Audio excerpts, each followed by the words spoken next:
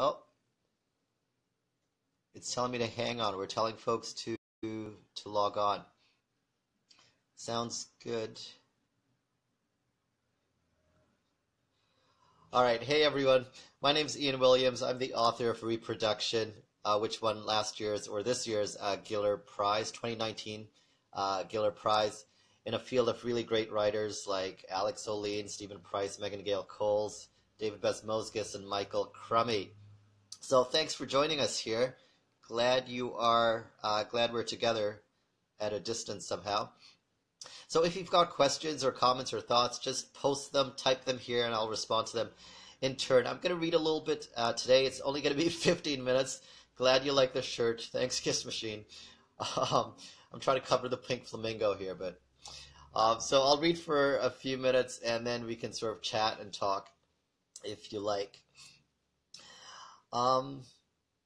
So Reproduction it's a 40-year love story about a man and a woman who meet under tragic circumstances in a hospital. It's not quite a pandemic, but the first part of the novel takes place in a hospital as they're trying to come to terms with their ill mothers. And so they bond very quickly, and they move in and out of each other's lives over a number of years. And it's hard to summarize a novel. It really depends on which character you ask. So if you ask Edgar, it's probably a novel about doing as little as possible with your life and still trying to get by. If you ask Felicia, it's about being a good daughter and then being a good mother, and then dealing with a difficult father. If you ask Oliver, it's about healing after a divorce. If you ask Heather, it's about boys, and I think maybe the process of becoming woke eventually. Who else? Army, it's about making money. So it depends on who you ask, right? The novel changes its aboutness.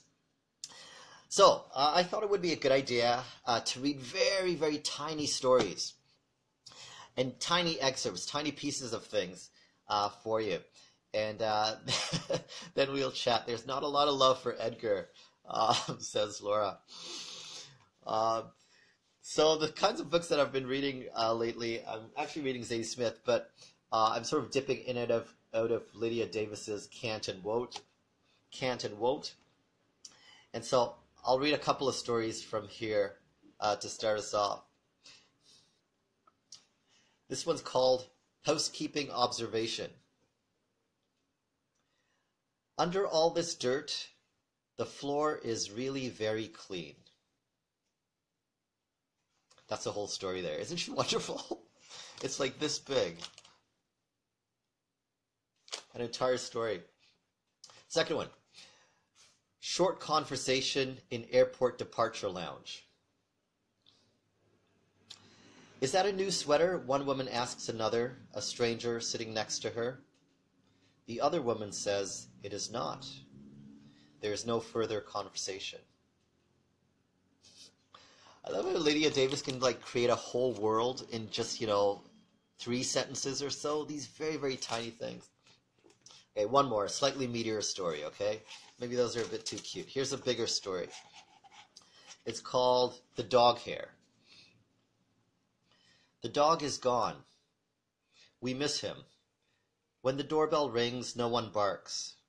When we come home late, there's no one waiting for us.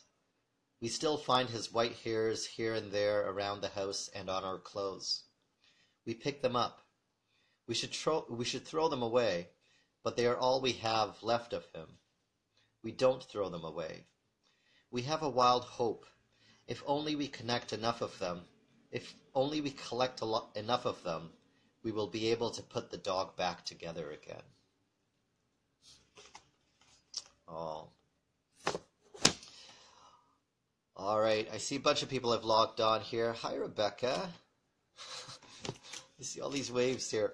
So maybe a couple of tiny things from Reproduction. And then if you've got questions, just post them. You might have to repost them. I don't think I can scroll back. Oh, I totally can scroll back if I missed questions. Great. So let's see. Tiny story from Reproduction. Oh, how about this? 212, story from a hospital.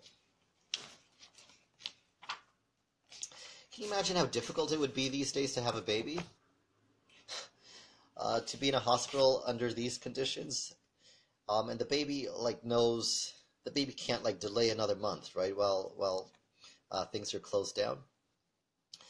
Um, yeah, what do you find these Oxygen Milkshake asks, what do you find these shorter stories accomplish emotionally in contrast to longer stories such as yours? I think shorter stories leave so much more room for the imagination, right? All you have is a sentence, but pretty much you can imagine the rest. So here's an example, okay? Reproduction, the third section of reproduction, has these 256 really, really tiny sections. And they're sometimes a paragraph long, sometimes a sentence long, but here's one. It's from Edgar's point of view, and it's called Seduction. Number 181, Seduction. He had one move. That's a whole section, right? And you can now the reader can rush in and say, oh, what's the one move that a man has as he's trying to seduce people? And for Edgar, it's this simple. He does this, takes his thumb and presses it into a woman's head and does this little massage thing. And that's his one seduction move. But you can imagine others.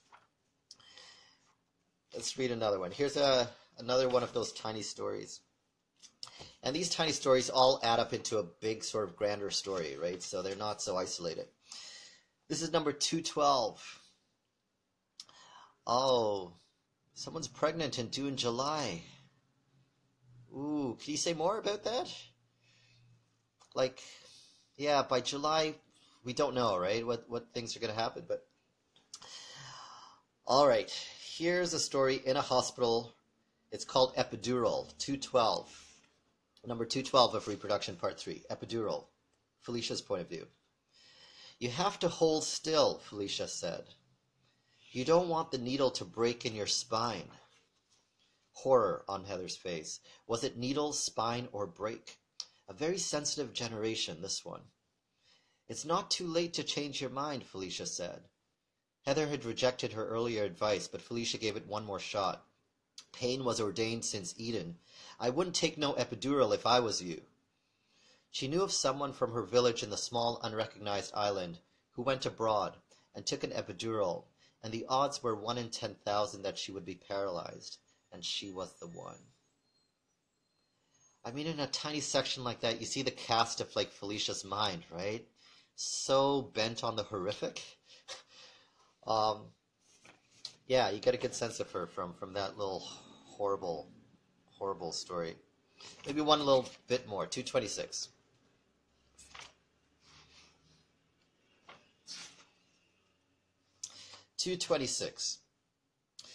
This one's called Pink Disposable Razors. She hadn't shaved her legs because it was difficult bending around the baby belly, and also because it was winter. She was conscious of hair on her legs as she prepared to be inspected by a man who could be her father. All right, let's see. All appointments will go on as scheduled, but of course some of the fun that comes with pregnancy, and this being my first, can't happen. Baby shower, etc. Yeah, the whole birth time is going to be defined by our corona moment. Any questions, any thoughts that you have? Oh. It's great to see people like this, right? Just these little flashes of people's lives scrolling along the screen. I'm going to shift the camera a little bit here. There we go. So any thoughts, any questions that you have? The Bibliotherapist. What are some of the best books you've read this year? Oh, let's see. Oh, what have I read? I think I finished Alex O'Lean's book earlier this year, Dual Citizens. I'm just looking behind me. Mary Oliver's Upstream I finished a little bit ago. I have to look at my coffee table to see what I've read recently. Oh, I finished this a couple of days ago.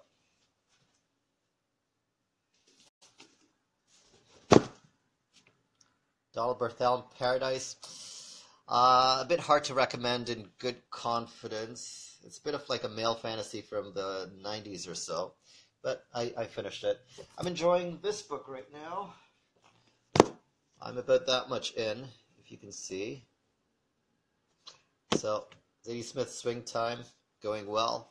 So those are the things that I'm enjoying reading during Corona time. When was the last time you wrote and mailed a letter, and who was it to? Oh, oh, that makes me feel all tender. That makes me feel very tender, that question. Um, can you ask me that privately? Ask me that privately, but I probably owe another letter, although it seems unnecessary at this point. Thanks for the compliment on the t-shirt there. What am I working on this year? Elena asks. So I'm working on like nonfiction essays. I wrote a bunch of essays in the last week. I'm still writing some. I've actually got them here. I can read you the end of one of these essays here, so it's just a couple of paragraphs. And this is an essay about Corona. The worst has happened to one of my single friends. He ran out of toilet paper. Gasp. I offered him some. Phew. He's a young, handsome, baller-height black man, the combination of whose features might prick alertness in covert racists, though he is, in fact, gentle with his large hands and soft-spoken to the point of being silent. When he came over to collect the toilet paper, he was dressed completely in black, but with white sneakers, a very fashionable look these days. He said, "This is the first time I've seen someone in person in 2 weeks." "Enjoy it," I said. I had laid out 4 rolls of toilet paper for him. He took 2 and hugged them to his chest. "I could have bought more toilet paper when this all started," he said, "but I wanted to leave some behind for other people."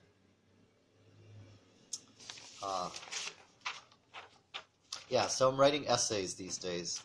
Little sort of blasts of kindness and thoughtfulness about people. Yeah, there's a lot of talk about how this is bringing out like self-protection and the tendency to hoard and all of that. But there are also these glimpses of like the best of human nature too, that's happening now. All right, let's see what's going on. The letter question, you'll DM me that one. What were you thinking when you bought the flamingo shirt? Ha ha ha ha. All right, I liked everything except the flamingo, but I think I could slowly unravel the flamingo like one thread at a time. Okay. What are you working on these days, Emily? Hey, I'll work a little bit later on some of those essays again. Still scrolling. Hey, Europa's here. My American publisher is here as well. Anything you want to share about your experience in social isolation? Folks are typing. Ooh. Here we go. Sorry about that, guys.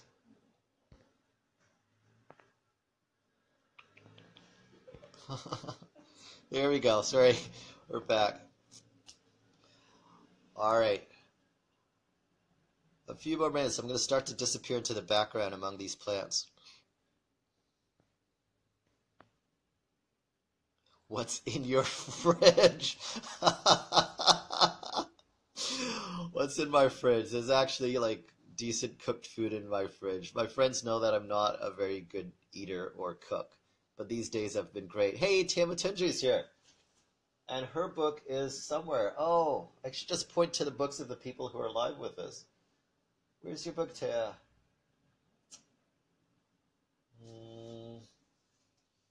Anyway, I can't locate it. That's one of the books that I read. No, it was late last year.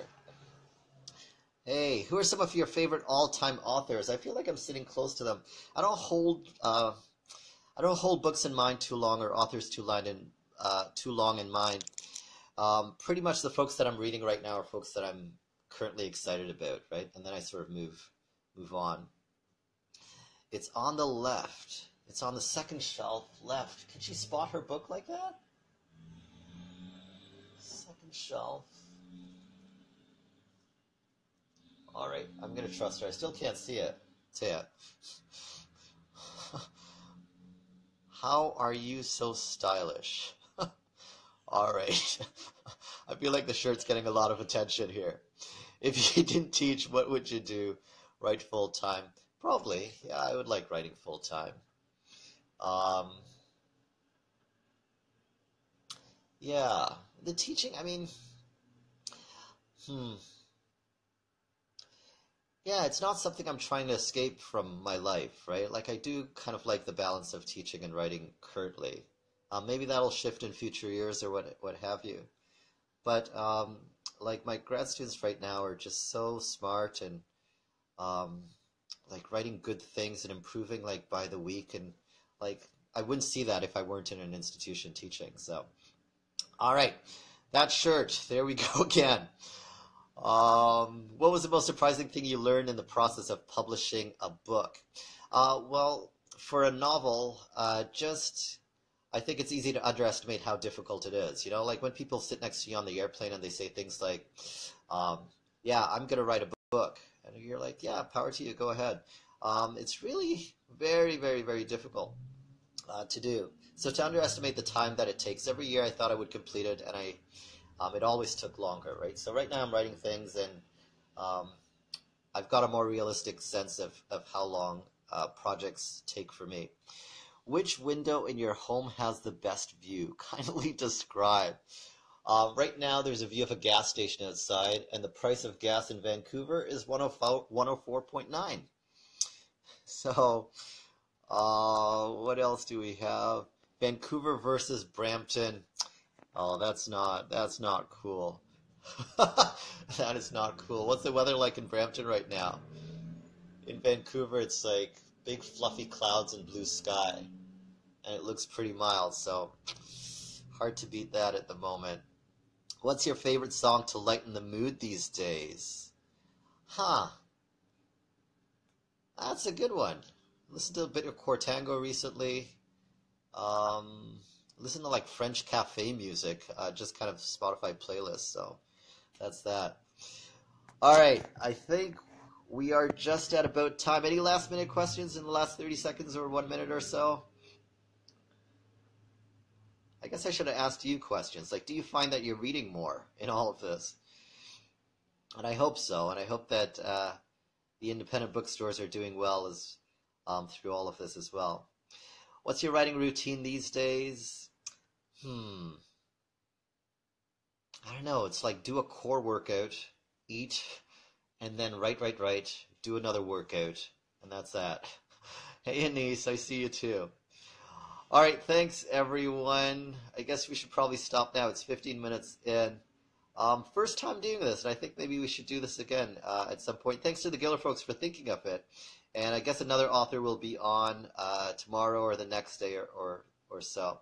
So take good care. Thanks everyone for the kindness. I hope you're well and healthy, and that people are being good to you and you're being good to people as well. All my best. Bye.